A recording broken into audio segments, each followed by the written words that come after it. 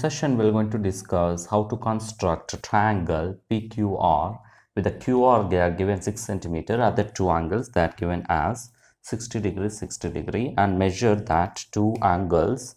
After that we have to find what are the remaining angles. So we're going to construct our triangle here. So what is that is QR with 6 centimeter. So place horizontally your scale and from 0 to 6 centimeter draw one line segment. So what is that is QR with 6 centimeter, and measure angle at angle Q and angle R with 60 degrees 60 degrees. So place your protractor here, midpoint of protractor with coincidence of this line. So we are measuring angle from this line, no? For that you have to coincide this down line 0 degrees with this line. So where these two lines are coincide, from there you have to measure 0 degrees. So up to 60 means here 60. Then angle R also we have to keep like this. Now we have to coincide this protracted down line segment with this down upper 0 degrees. So from this side is coincide, no? For that it is measured here. So we're going to measure with 60 60 like this. Draw two rays.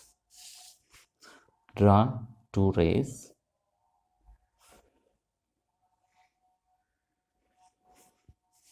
And here also we're going to draw that two rays. So what are these two angles is 60 degrees 60 degree. So both are 60 degrees. And now if you measure here, we'll get, so place protractor like this, coincide here also it's getting 60 degrees. So this is 60 degrees. If you measure that two sides, other two sides, what we'll get is, we're going to check what are the measurements of this. So from 30 I'm measuring, 30 to 24 is 6 centimeter.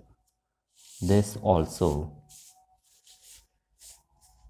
so from 0 to 6 centimeter. So what triangle it is? All sides are equal. So what is that is PQR. So PQ will be equal to 6 centimeter. QR will be equal to 6 centimeter. RP will be equal to 6 centimeter. All sides are equal.